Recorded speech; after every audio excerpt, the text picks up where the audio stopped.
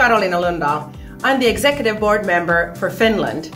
I'm also the Deputy Chair of the Coaching and Research Committee.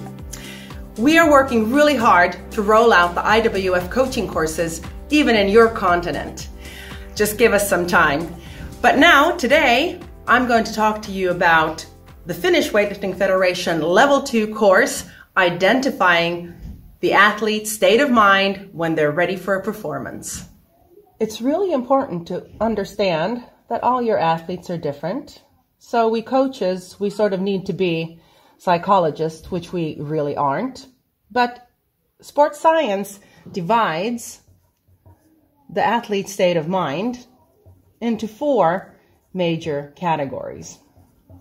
2 of them are optimal, where we want to be, and 2 of them are non-optimal.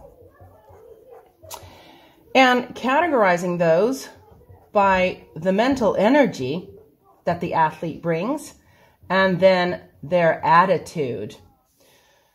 The mental energy in the optimal is, of course, great. So we've got 2 pluses there for the both categories.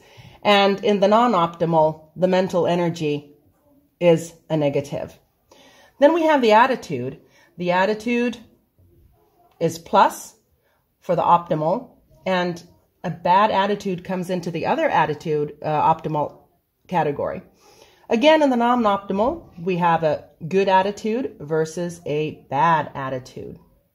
Now, just looking at this, we can see that the athlete here in the plus is going to be energetic, alert, ready to go.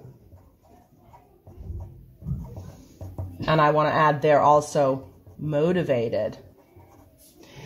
And then my athlete who has a bad attitude is most likely going to be tense, maybe even angry, unhappy, and they can appear aggressive. Then with my athletes with low mental energy but a good attitude, so they're the happy-go-lucky, carefree, and calm. And when I look at the last section, I have a tired, sluggish,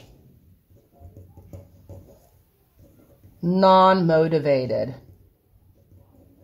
and even insecure athlete.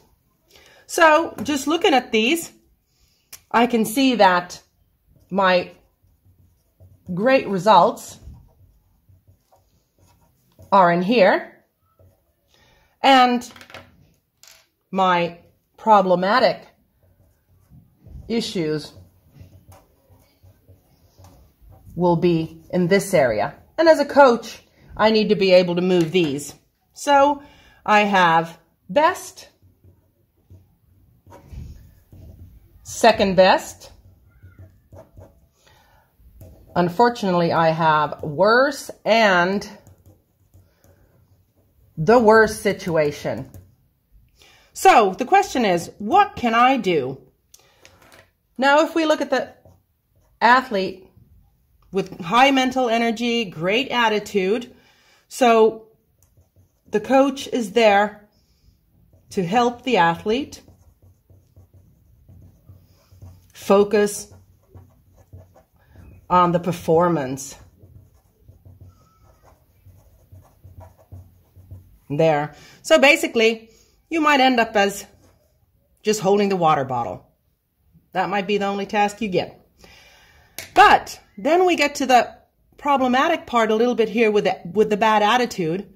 So the athlete possibly has a lot of issues. Their focus, they might be worried about something, problems at school, work, with their girlfriend, boyfriend, and life in general. And this is where the coach needs to step in, and they need to harness, they need to channel the energy that the athlete has here. They do have a lot of energy. It's just that unfortunately, it's going the wrong way. So, the coach takes all the bad energy. We really need to get rid of it. There. And of course, we need to get the athlete thinking about weightlifting. So, eliminate problems. There. Then I get to my happy-go-lucky, low mental energy. They've got no problems. Life is dandy. But the coach needs to raise the voice a little bit. Wake up! What do you need to do? Do it! Go out there. Come on! You need to work. And then, of course, our worst problem here is a tired, sluggish, non-motivated, insecure athlete. And we, of course, have to first ask the question about rest, nutrition. How are they in the athlete's life? But as a coach, when you come into the gym, you're looking at successful reps. Choose the weights, make good lifts, because that's a great way to break the spell, mind I add, bad spell. And the goal of this is to increase self-confidence.